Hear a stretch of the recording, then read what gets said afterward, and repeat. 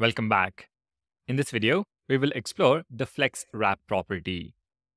This property allows us to control how flex items behave when there is limited space within the container.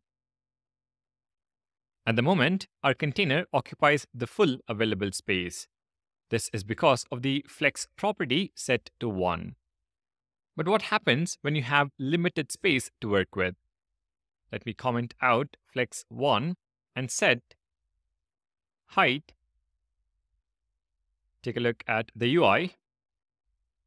And you can see when there is not enough space, the items overflow the container.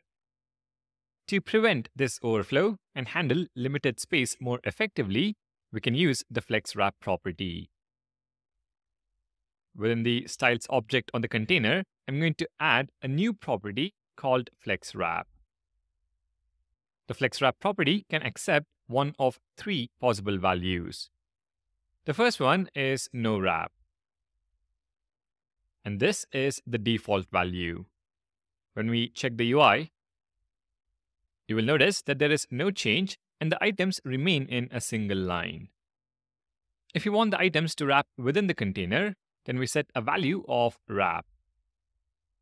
Now, if we take a look at the UI, we can see the items have been wrapped into the next column. And the wrapping takes place only when needed. If I expand the container height to 600,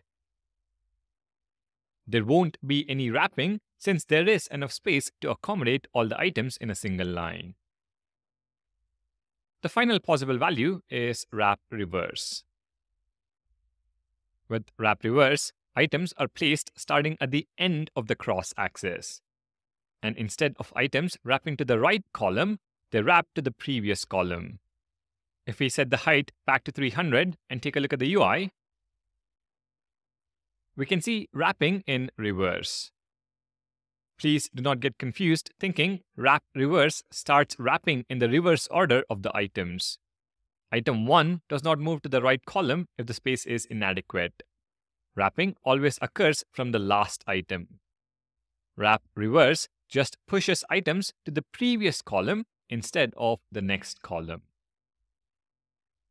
What you should also know is that horizontal wrapping of items is possible.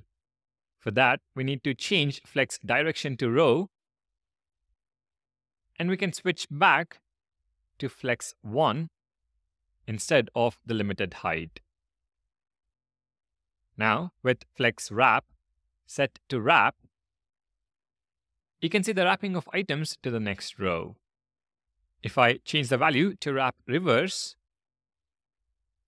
the items are placed at the end of the cross axis and items are wrapped to the row above. In summary, the flex wrap property is a valuable tool for controlling the wrapping behavior of flex items within the container. The possible values are no wrap, which is the default, wrap, which wraps the content into the next row or column, and wrap reverse, which wraps the content into the previous row or column. Thank you for watching, and I'll see you in the next video.